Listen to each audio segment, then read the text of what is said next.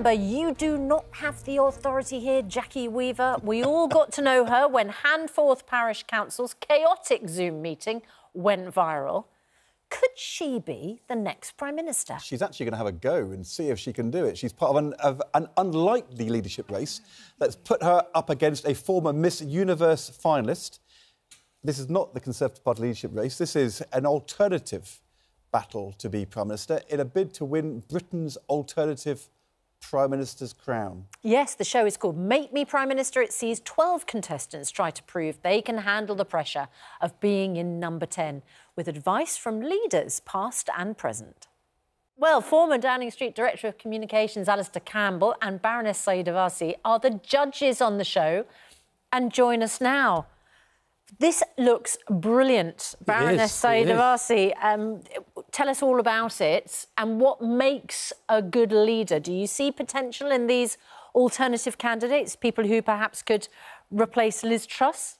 Well, you know, Alastair and I are normally quite reluctant about reality TV, but I think we'd got to the point, and remember this started under a Boris Johnson leadership, we started filming this, and I think both of us felt that politics had become so much like reality TV that we needed to turn to reality TV to try and find an alternative. And we found some fabulous candidates. These are not people who want to be TV wannabes. These are people who want to be either parliamentarians, activists, have a really big issue that they want to take to the public. And I hope that between us we manage to demystify how politics is done, and that it probably isn't as easy as sometimes people sat at home think it is. If you take something like The Apprentice, it's not really about running a business. It's about a competition to impress Alan Sugar. Being a business person is much more complicated. Or if you know, take MasterChef, it's not really about running a kitchen. How much can you make this really like being Prime Minister, and how much of it is actually, you know, a fight to impress the two of you? Well, each episode, not all of them, but most of the episodes actually end with two of the would-be Prime Ministers going head-to-head in a debate in front of the public, and they vote. Right. So there is a public vote week by week. The other thing I'd say that I think is different, I think they wanted to start us off in that sort of Alan Sugar mode, but we ended up becoming quite close to a lot of the candidates and ended up mentoring them rather than judging them. Right. And I've got to say, I'm not just saying this because I think we now have the worst government we've ever had in my lifetime, with the worst Prime Minister, even worse than Boris Johnson, and the worst Chancellor of our lifetime. I think we get the point. Yeah, quasi-Trussonomics. But honestly, we both agreed this. If Liz Truss and Rishi Sunak had been going through the programme at the time, they would not have made the final. Because there's all sorts of things that we put in place that they would have not have made. For example, integrity. For example, telling the truth. So I actually think when you get to the final in 6 weeks' time, I think you will see... I really, really hope if the parties have got any sense, they'll watch it and they'll think, let's get them. And would John Major, Tony Blair, Gordon Brown, David Cameron, would any of them pass the test? Yeah, they would. They would. And I think what we found in these candidates was a real passion for change. They came with big ideas. They realised how tough politics was, how they needed to cost up their ideas, how they needed to build a team, how they needed to sell it, how they needed to get people to vote for it. But ultimately, they did, and we kept reinforcing this sense of character, ethics, values, teamship, the fact that when you're in public life, there comes with that sense of responsibility about how you conduct yourself.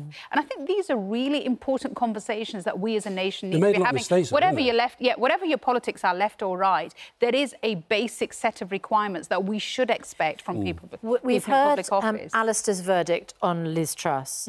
Baroness Sayeeda Warsi, you were chairman of the Conservative Party. What is your verdict on Sir Keir Starmer? Well, one of the things that we argue about a lot during the filming of this, both on-screen and off-screen, is he keeps telling me how bad my party is, how many mistakes they're making. And, God, of course they're making mistakes. You know, the fact that we had to get rid of Boris Johnson meant that a huge amount of mistakes were made.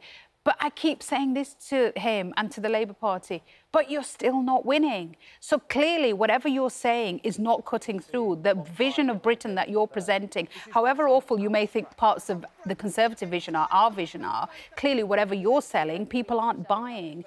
And ultimately, you can't just sit back and wait. Hang on, Alastair. Let me just finish. Part of the reason... Sorry, you just interrupted someone who hadn't finished and then said, let me finish. Why don't we allow Baroness Why don't we allow you, Susanna, to make this about the Labour Party when we want to talk about the TV programme? The point I was going to make, literally just is that these over the person sitting next to you. Go on then. I didn't. Did you think I spoke over you, Sayeeda? Actually, to be fair, I mean, we have this banter consistently where, you know, we... Judges brilliant, Baroness, Warsi, Alastair, you're fired. Fine. Can I make the point or not? Go on, make your point. Thanks, Sayeeda. I don't think you should concede your ground, Baroness. Look, he's in a party that hasn't won an election for over a decade. Oh, you feel sorry for him. Off you go. OK. Sayeeda, the point that Sayeeda was making, these 12 people, with 2 or 3 exceptions, would not be going in to represent any of the current parties. They're not necessarily party political. In fact, 2 or 3 of them who I thought were absolutely Labour, when I talked to them, weren't. Yeah. So these are people who are showing they're not coming at it from a party political perspective. Yeah, but we have a democracy with parties. So do we have a broken system? Well, I mean, it's certainly the case you can only become Prime Minister if you can persuade your party first. And isn't part of persuading your party what you have to do to be Prime Minister? And that's where I think some of them will go. For example, there's one young woman, Kelly, who's basically SNP. If the SNP are watching, they should get her. There's a couple of people, also women. Natalie, you thought she was a Tory. I thought she was Labour. I don't think she's either. She might not be, but then I'm thinking, Lib Dems, go for her. What do you think politicians, cabinet members, shadow cabinet members, if they watch the programme, what would they learn about politics and how to be better as a political leader? You know, Ed, what I really hope politicians learn from this is that they sit back and think, what are the basic characteristics, ethics and values that I should have as somebody who holds public office? Public office comes with responsibility. That means you are judged to a higher standard. And I know this may sound like obvious statements to be making, but we need to return to a position where we don't have issues like corruption in our system, where we don't have question marks about the way in which politicians are conducting themselves and whether there are, you know, dodgy dealings going on. We don't have question marks about their values and their ethics, their decency, their commitment to the rule of law. I mean, these are basic things, but these people are not individuals. They hold the office of the Prime Minister, the office of the Chancellor, and too many people have given too many lives and fought too long to make sure that we protect these values that keep our nation going. Yeah, but the thing I'd say about the contestants, if I was a politician watching them, I think the most frightening thing from the political perspective, you talked about having Chloe Smith yesterday, West Street and today. When we were going to see these guys every day, they weren't talking about this stuff. So these are people... stuff? They weren't talking about even Boris Johnson, West Streeting. The lesson for the politicians is these people who are passionate about change, they're not listening to you. It's terrifying, the disconnect between politics as it's being conducted and where people are, including people who really want to change the world.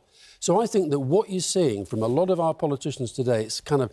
They're almost robotic in the way that they project themselves. They're not connecting with people. And what I think you'll see with these people... Look, some of them are terrible, some of them make terrible mistakes, some of them have got no chance. But as you go through the process, you will see, I think, 6 people who are really authentic, really care, have got incredible passion about change, and they don't trust our current political system to deliver it. So the show is on tonight on Channel 4, 9:15. Thank you both very much indeed.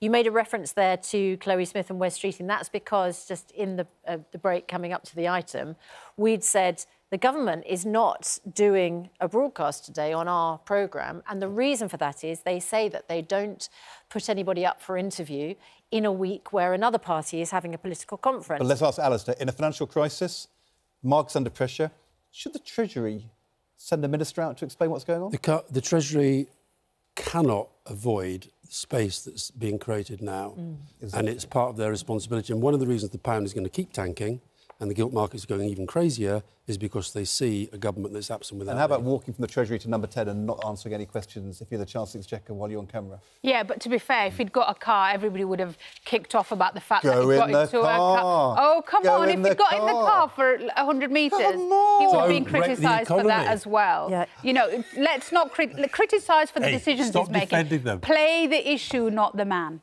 Yeah. I was just saying it was a tactical disaster. In the absence of the government this morning, we do have a former Treasury Minister, David Gork. So he'll be in that slot from the Conservative Ed Party. Balls, he's a former Treasury Minister.